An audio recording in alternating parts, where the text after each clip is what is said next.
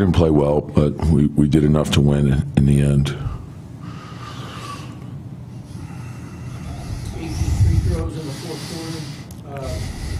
Was it more like attacking the rim? I know Towns had 4 assists in the fourth quarter. I thought getting to the bonus early was a big thing, and that's one of the things that we do well.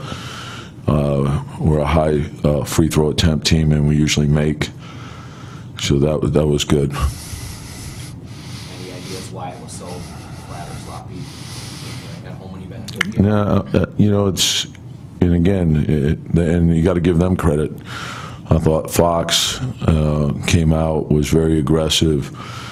You know, he's a really good young player. That team plays hard, and then you have some vets that are, they have a good blend.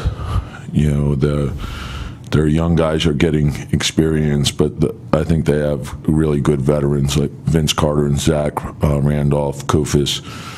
I think those guys are really good for young guys. It looked like one of the separators, maybe second chance points. Did you have a hard time? Yeah, they beat us to the ball. You know, and that was, the rebounding was a big concern.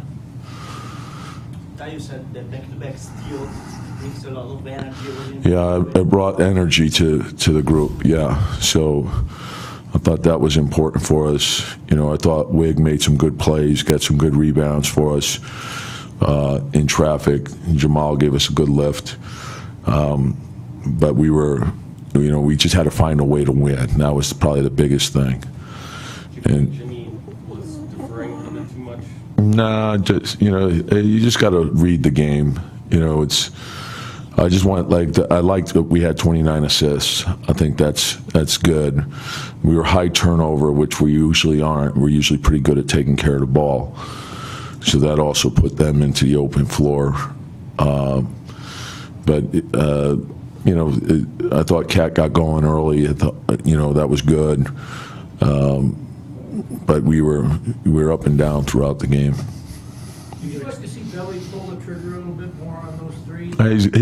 He's got the green light. You know, if he thinks he's open, I don't want him hesitating. You know, we need him to shoot, and so usually that group has they have good spacing, and Belly can put it on the floor too. So I thought we got in trouble a little bit in the second quarter and early on. It was, you know, we had to get the ball moving, and we were trying to do the right thing, but we were going too quick on it. The defense was set, and we had to move the ball to the second side. Once we did that, then we started to get a little bit of a rhythm.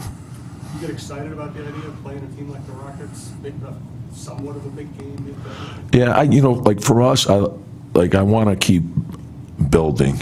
And there's a lot of things that we have to work on and improve upon, and certainly the challenge that they present will be good for us to measure where we are. And you know, that team has had a terrific season.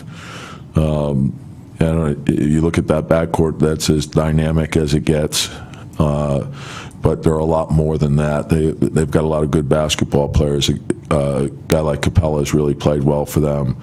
Bob Mute, Tucker, they're hard-playing guys. You know, Anderson, Gordon, they spread you out with the three, and you know, so it'll be a good test for us. And for us, our goals are to improve and get better. We know we have to get a lot better, and particularly on the defensive end.